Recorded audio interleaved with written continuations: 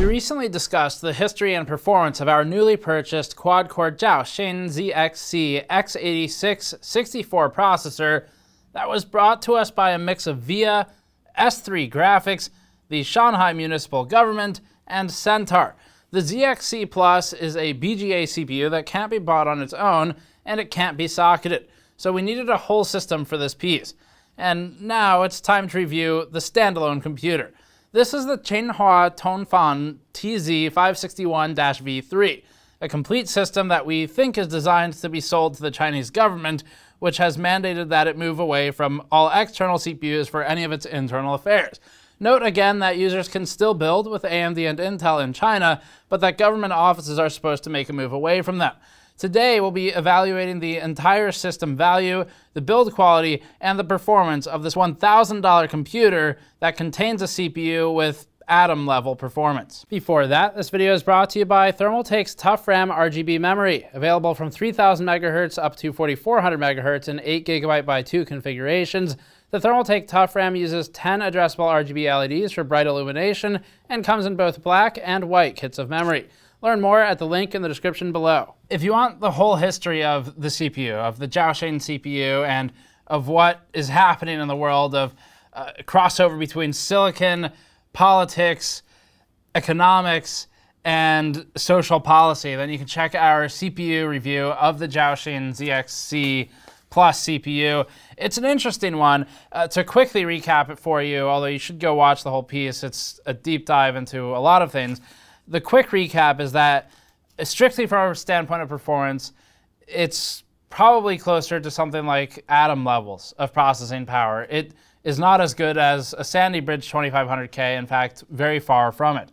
So the CPU's got a long way to go. There's another one that's out on market we've had trouble getting, but we're trying to. It's an 8-core ZhaoXin CPU, and that one is supposed to be apparently closer to bulldozer type performance, but we're not sure because we don't have it yet. Anyway, we started out with our desire to just grab a homegrown Chinese CPU and test it and see how its performance was. And there are more options to choose from for that than you might think. In the world we all live in the enthusiast space, it's Intel and AMD, and that's really it. And that's the way it's been for a long time. Via is a name that many of you likely remember. Cyrix is another one. And both of those companies were relevant to the ZhaoXin CPU that we looked at. So it's quite a history it's got. But as far as CPUs that support x86, there's only two. Even though there are a lot of Chinese homegrown CPUs, you've got your options between Hygon, which we think is the anglicized name, and ZhaoXin. So Hygon is a company that licensed AMD's Zen 1 IP to produce processors, and we detailed that in part 1 of this series. It's more or less the same as first-gen Ryzen and EPYC, and it's also been more or less killed. At this point, it can't progress further because of legislation between the US government and China that have barred the use of that, or have explicitly ended that agreement. So we discussed that more there. But Level 1 Techs has also been publishing ongoing tests of these CPUs if you're curious for more data on Hygon. We went the opposite direction, where Level 1 Techs and Wendell, whom we respect greatly, have been working on the Hygon CPUs. We've been working with the ZhaoXin CPUs. And ZhaoXin is a company that was built on Via and Centaur IP for several years, actually, to produce increasingly powerful laptop and desktop CPUs. This is the computer that we're working with today. It was about $1,017 for this system. So that's got the CPU in it. The computer is not made by the CPU maker, just like Intel and AMD don't make their full systems. The computer, rather, is made by Tsinghua Tongfan, and the older spelling was Tsinghua Tongfan. So it's a pretty common company. THTF is the naming you'll likely see in the US. They stick to an acronym, and it's a large company that sells many types of hardware and software globally, but for the US, it mostly sticks to TVs, so you may have seen them in Best Buy or something. Tongfan's Chinese website is a little hard to navigate for an English speaker, but the system we have is the TZ561-V3, and it's the only normal desktop that we spotted with a ZhaoXin processor. Lenovo is also a major customer of ZhaoXin, and if you look at this, you could probably start to see some relationships. Anyone who's been in maybe a school of any kind, your kid's elementary school, your high school, your college, has probably seen a front panel like this, except with red instead of blue. And there might be a reason for that connection to Lenovo's cases. But we're here to test the system as it's presented, and it's presented as THTF, even though it uses a case that looks eerily similar to ones that we've seen in school campuses across the country. So current pricing, 71.99 yuan, or approximately 1,017 USD, and again, that's about 71.99 RMB. So at the time of writing, it's expensive, plus cost of getting it to the US if you were to buy it. Just to get this out of the way first, we don't recommend actually buying it unless you're also a reviewer and you're doing something with it for content. It is not good value, but we're going to talk about that today. Let's start with the benchmarks. So it did arrive. Upon unpacking the system, there was one glaring issue. The 220 volt power supply had no voltage switch for 115 volt operation. We were forced to take the system apart earlier than planned in order to connect a normal ATX power supply, and we ordered a different TFX PSU to install inside the system for thermal testing later on. If you watched our recent ATX 12VO piece, you probably heard the form factor TFX. That's what this is, and this is what came in it. Like stated, we don't have 220 volt outlets in our office. Could have taken it home, but then I'd have to unplug the dryer. So we did buy another TFX power supply. They're pretty easy to find, and they're not expensive. And they're basically made for systems exactly like this. Slim desktops that are typically in some kind of corporate, educational, or government deployment. Opening the system is pretty convenient given that it's a compact proprietary office computer. The top cover comes off, and the optical drive and SSD flip up together like a cassette in a tape player, or like every school computer we've ever worked on repairing. Now, opening this does require breaking the warranty seal. Well, we're not really sure what it is. We don't know if this is a warranty seal or not, because none of us can we can't read Chinese, so let's move on.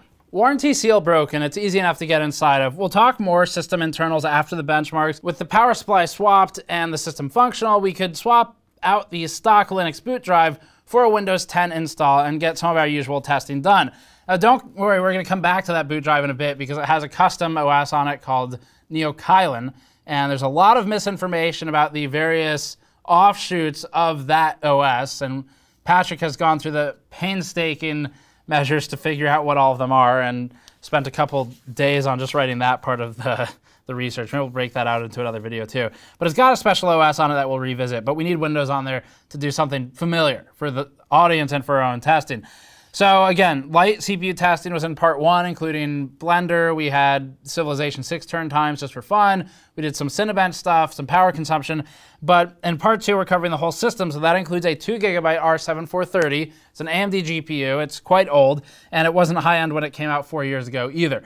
This was never meant to be a gaming PC, to be fair to THTF, but it's still priced like one. And ultimately, our testing options are limited because we mostly work on gaming systems. So we couldn't just run our normal CPU test bench and walk away like we might do otherwise. We can't run our normal GPU test bench. This thing had to be somewhat customized for the hardware that's in it because it's all so low end. The first test we tried was the Final Fantasy XIV Shadowbringers benchmark. Final Fantasy XIV is an MMO that launched in its current iteration in 2013. So the graphical requirements are fairly low, even for the recent Shadowbringers expansion. The game's minimum required AMD GPU is listed as an R7 260X, and the minimum CPU as a 2.4 GHz i5. Fortunately, we've got an R7 430 and 2 GHz ZXC Plus quad-core for the CPU. We ran the DX11 bench at 1920 by 1080 on the high preset, which was ambitious and scored 1,415 points. If you don't know what this means, the software tries to help out by informing us that it's low. Thanks, we had no idea. To clarify, what they really mean is unplayably low. It's a slideshow. Trying again with the lowest preset for desktops, standard, again at 1080p, we got a score of 2476 with an average frame rate of 16.68 FPS. To clarify, that's awfully close to the 60 FPS frame time division of 16.667 milliseconds, and the unit we're using here is frame rate, not frame time. So again, that's 16.68 frames per second, not frames as in frame times. The reported minimum frame rate was 3. Yeah, like the single digit. That's reported via the benchmarks log file rather than our usual logging method because frankly more overhead seemed unfair, but we believe it based on the stuttering. You could almost sort of play this game at a resolution below 1080 if you didn't stare directly at particle effects too often. Total loading time for the 5 scenes was 55.2 seconds, or 11 seconds on average. Not as bad as it could be, but this is off of an SSD. This benchmark is free to download if you'd like to play along at home and compare the points, but for now we can scratch Final Fantasy XIV off the list of playable games for this PC. Next up was the oldest game we still regularly test, GTA 5. We ran one pass at 1080p with all settings at normal, after which the game refused to cooperate and launch in full screen mode again, but one was enough to get the picture. Average frame rate was a shockingly good-ish 34.8 FPS, but the 1% lows were 5.5 FPS, and 0.1% lows were 2.4 FPS. We're talking frame times averaging 28.7 milliseconds at best, with some really long stutters to frame times at 416 milliseconds at worst. A few frames held for half a second, and that's a really long stutter. So to use a technical phrase, it sucked. Constant texture pop-in and long painful hitches while flying made it hard to even watch. For what it's worth, GTA 5 warned us every time we launched the game that our hardware didn't meet the minimum specs, and we obviously knew that too, but it illustrates the point. This isn't a gaming PC. It is $1,000 though. Finally, we ran 3D Mark to at least get some number on the screen that we could compare to other hardware. The overall score for the standard 1080p Firestrike test was 1232, with sub-scores of 421, 2331, and 1472 for combined physics and graphics, respectively. That translates to a frame rate of 2 during the combined test, 7.4 for physics, the CPU test, 7.3 for graphics 1, and 5.7 FPS for graphics 2. GT1 is more core intensive, GT2 is more memory intensive, so this makes sense. The CPU score was really dragging though. So you could build, obviously, a much better computer than this for $1,000, even if you're in China. Intel and AMD are still there. It's not like you can't buy them or you aren't supposed to buy them. The only difference is that within a couple years, the Chinese government wants to move away from them. But if you're an enthusiast, you could still build with AMD or Intel CPUs. So there's really no value here in general. But that's not the long-term play. The long-term play for the, again, Shanghai-backed ZhaoXin is not to immediately or directly compete with AMD or Intel.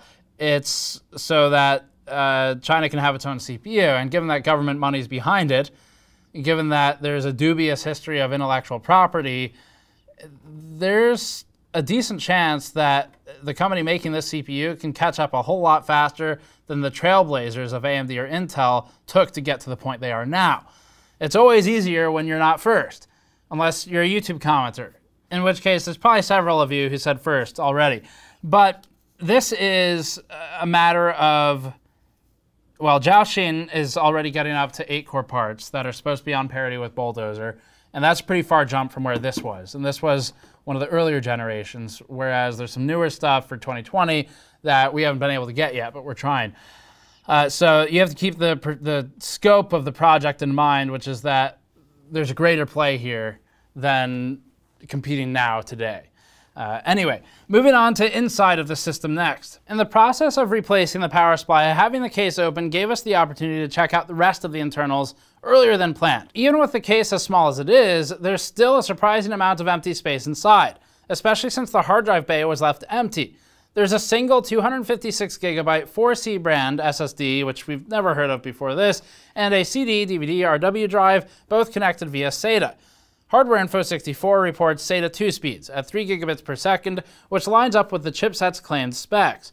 Memory is 2 sticks of ADATA 1600 MHz CL11 DDR3 RAM. FSB speed is 1333 MHz. Bus speed is 333 MHz.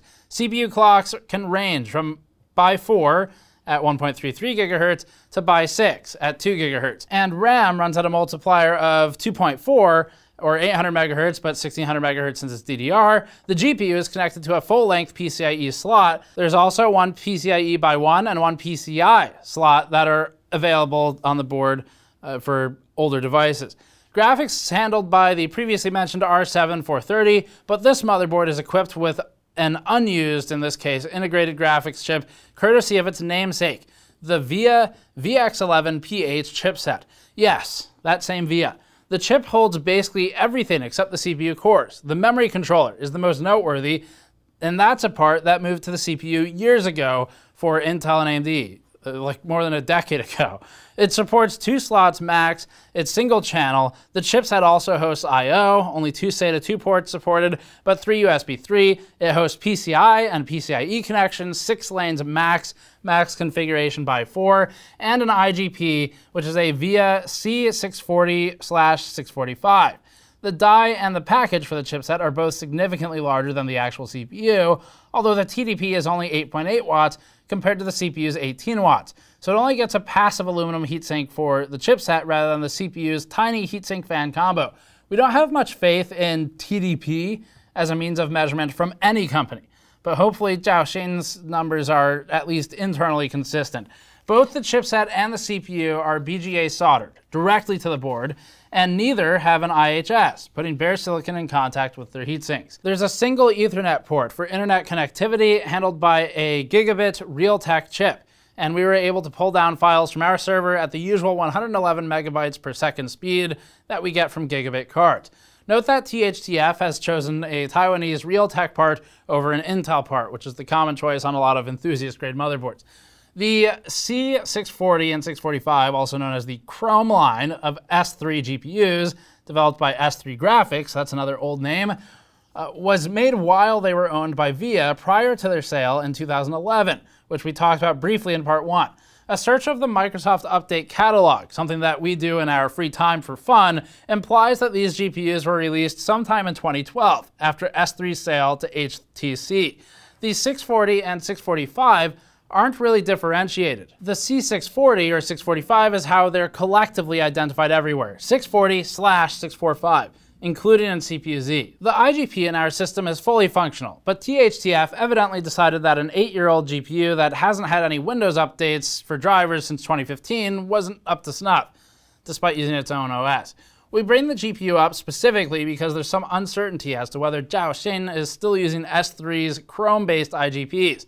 Some newer ZXC and ZXC Plus boards use the ZhaoXin-developed ZX100S chipset as an alternative to Via's VX11PH, which does have some legitimate upgrades like additional PCIe lanes and dual-channel memory support. But the IGP may be the same. The model isn't listed.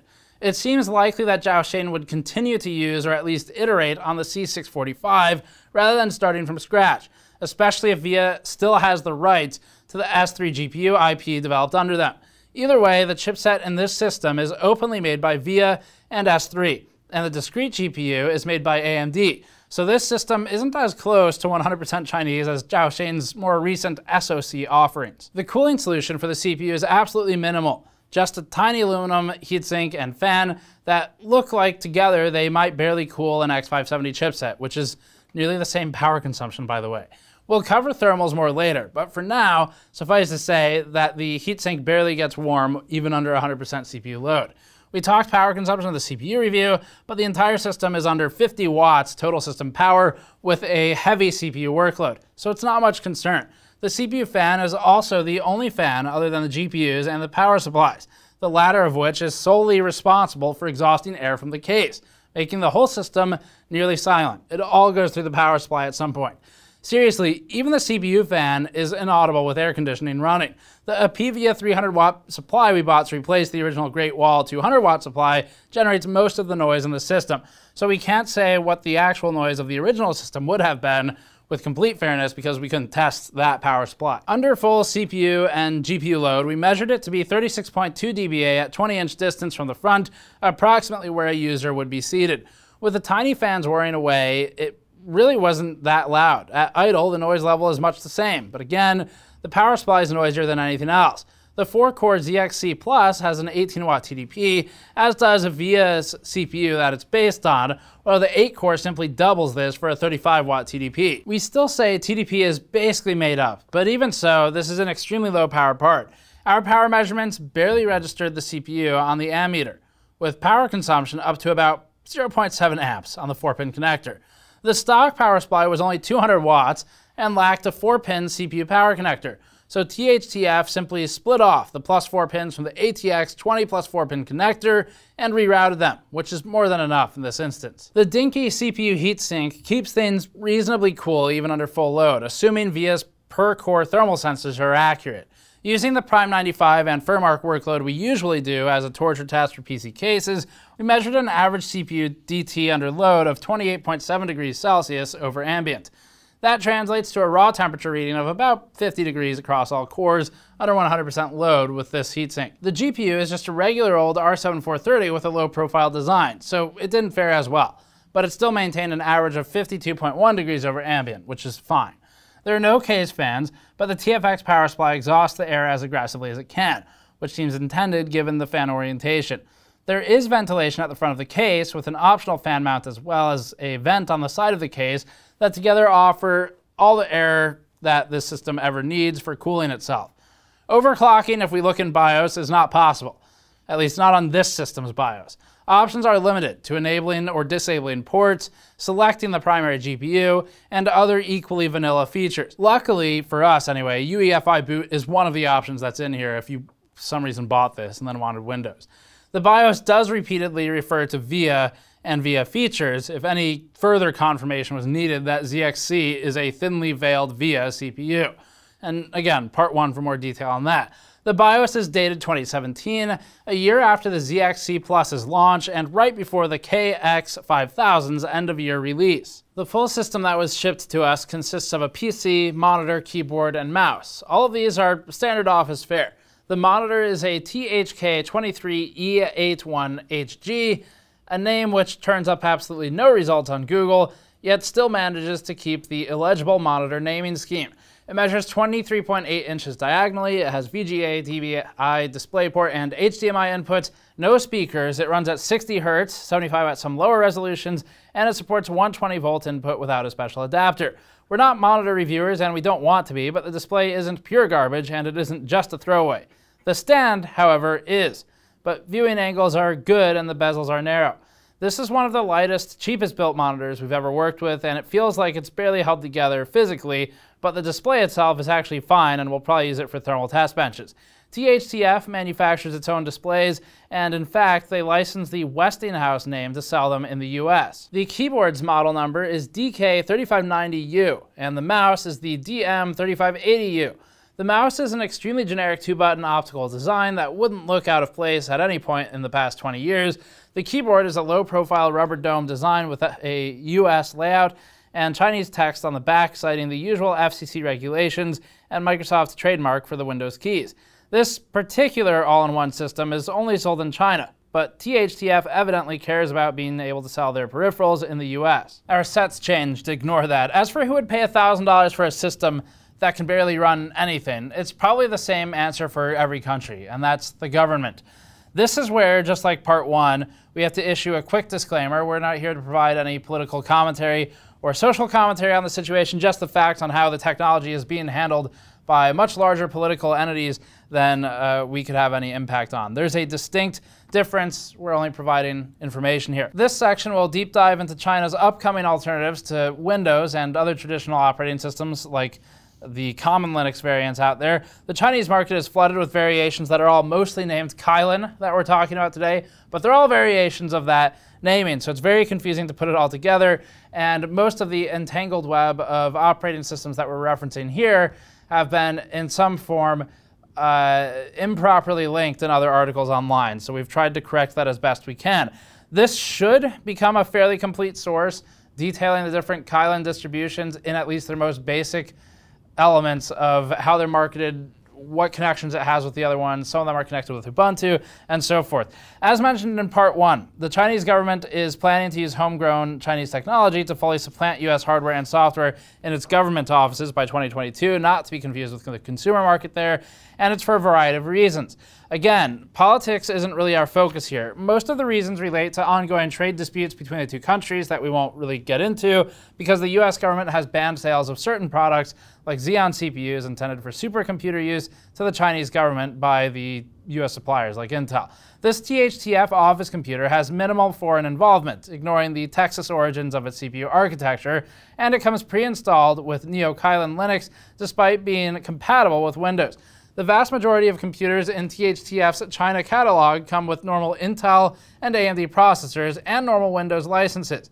This one is specifically designed for, we think, the government market, where China's government agencies are forced to replace their foreign hardware at some point in the next few years. Kylin is an interesting subject in itself. The name is an anglicized version of Kylin. Kirin Beer and the unicorn from Monster Hunter are also named after the same animal. Kylin, the OS, is actually a group of different operating systems that are developed by the National University of Defense Technology. Predictably, this is a state-owned organization, and it's been developed since at least 2001. The first iteration was based on, and almost entirely identical to, OpenBSD, which is a Unix-like operating system, and from the beginning, all of the versions of Kylin have been intentionally skinned to look like Microsoft Windows, such that it would help aid workers in transitioning from Windows into the local-made operating system because it minimizes the amount you'd have to learn. At some point, the OpenBSD-based operating system was abandoned and the Linux-based Kylin 3.0 was released. It's difficult to pinpoint the exact release date, but it must have been in or before 2009. In 2010, the NUDT partnered with China Standard Software, or CS2C, the makers of NeoShine Linux, to fork NeoKylin Linux, the distro which came with our desktop. At some point, development of the main NeoKylin Linux distro was handed over to Tianjin Kylin Information Technology Co. Limited, or TKC, and remains in development to this day, under the name of NeoKylin, a name that translates to Galaxy Kylin. This main branch is often referred to as plain old Kylin, in English at least, but the translation helps to avoid confusion. That's because there's a lot of others, like Zhongbiao Kylin, which translates to winning bid Kylin, and is what English speakers typically call NeoKylin. NeoKylin is based on Red Hat Linux, so we assume Galaxy Kylin is as well. There's a widely cited report by the Wall Street Journal that we can't read because we refuse to make an account on a paywalled newspaper website, but it's also referenced elsewhere, and apparently that said that 40% of Dell PCs came with NeoKylin installed. Installation on pre-built is a huge part of NeoKylin's claimed success. We know this because CS2C bragged about the report on its own website. Note that this report specifically names NeoKylin, not Galaxy Kylin or Ubuntu Kylin, which has confused some outlets, like The Verge. Our desktop came with NeoKylin 7, the latest public version. Galaxy Kylin, by the way, is on version 10.0, and it's skinned to look like Windows 7, while we've seen older screenshots skinned to look like Vista or XP. The developers are fully open about their intention to make a Windows-like OS. Galaxy Kylin, for example, openly advertises this as a feature. We mentioned Ubuntu Kylin, or ZhaoXin, a minute ago. This is yet another separate distro that was launched in 2013 and has had updates as recently as October 2019. It's an official collaboration between the developers Canonical and the NUDT. This is perhaps the easiest of the Kylin operating systems to Google in the West, but it isn't Kylin or NeoKylin. It's explicitly different. Ubuntu Kylin didn't fail. Ubuntu Kylin is not older than NeoKylin, and Ubuntu Kylin is not the original OS named Kylin. If someone says all three of these things in one article, like perhaps The Verge in its 2017 expose on its own intelligence, they're wrong. Ubuntu Kylin is partnered with Galaxy Kylin and uses a version of their logo just to make things extra confusing.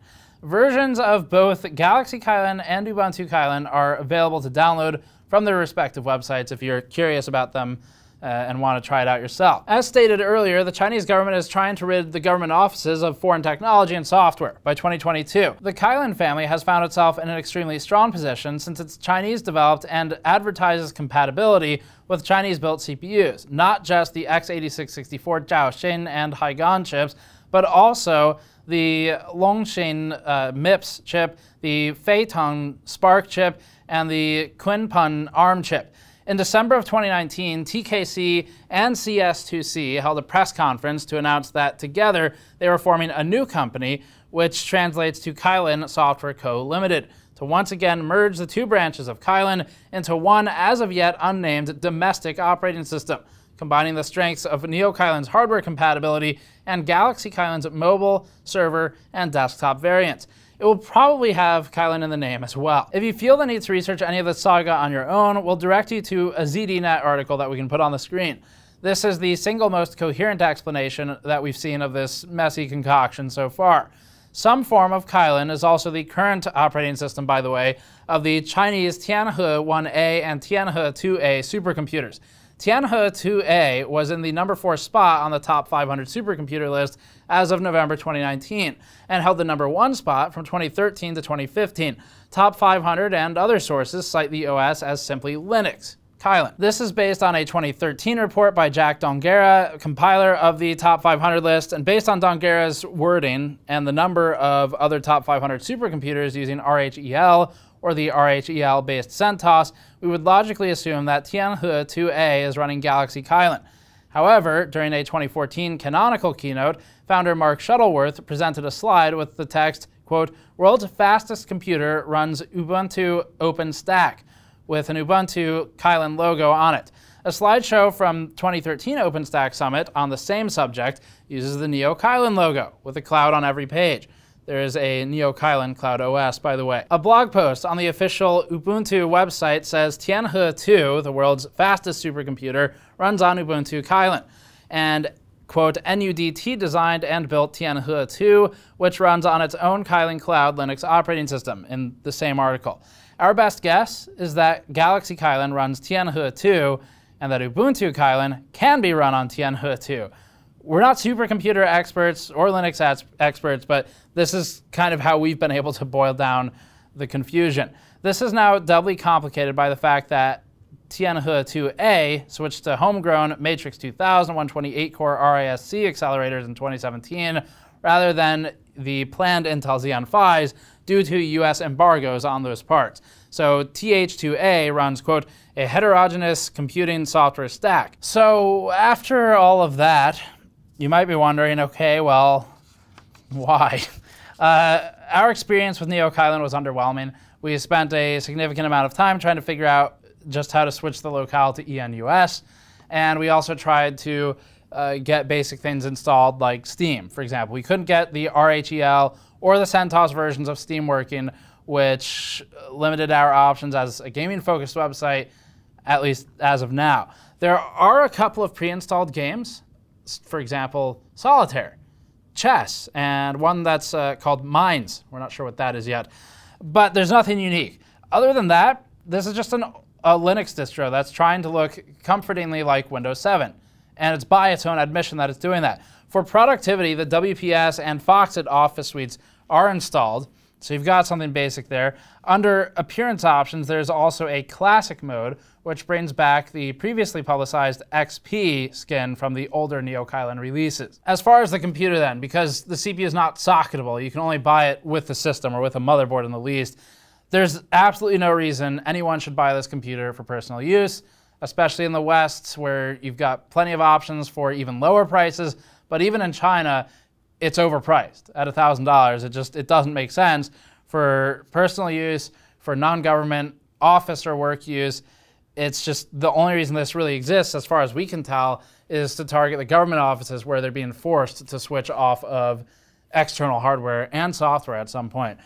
So specs-wise, this is massively overpriced. ZhaoXin's CPUs are becoming promising. The newer ones that we don't have yet, like the 8-core, are competitive with older AMD Bulldozer chips, which, at least as far as we understand now, which, although they were a bit of a joke and a meme in this community, that's a big jump. So the older ZXC Plus is a rehash of a lower power Via CPU in the vein of an Intel Atom, and everything else in the system is built around that.